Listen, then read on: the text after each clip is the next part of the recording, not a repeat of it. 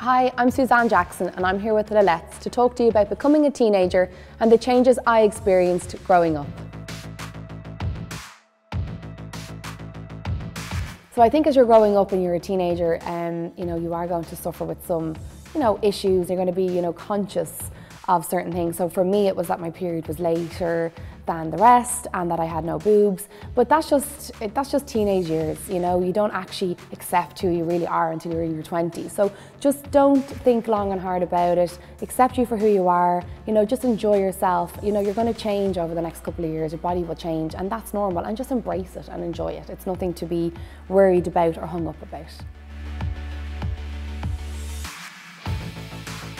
I think it depends what I was going through. So if I was kind of having like an off period with my friends, I talked to my mum about it, or if I needed like an adult's opinion on something, I would talk to my mum. But other than that, it was always the girls. We had such a tight-knit group that we talk about everything from boys to periods to our bodies. There was nothing ever hidden. There was nothing I would be afraid to tell my friends. So kind of a bit of both. It depends on what the situation was.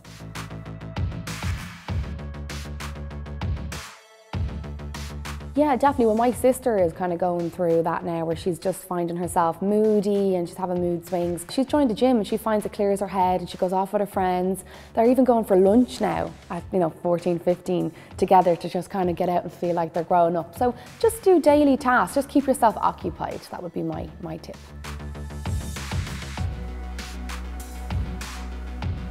I would just say really kind of home in on the things that you like about yourself. So whether it's, you like that you're a good mixer in school, or you like your long brown hair, maybe you have lovely sallow skin, don't kind of look at the negatives. You're going to have spots, you're going to get period cramps, you're going to have all those things happening. But just look at the positives and, what you like about yourself, and then you'll start to kind of feel better on the inside.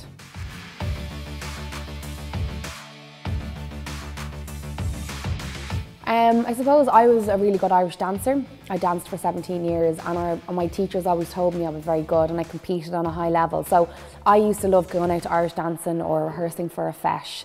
So for me, it was just focusing in on the things that I was good at.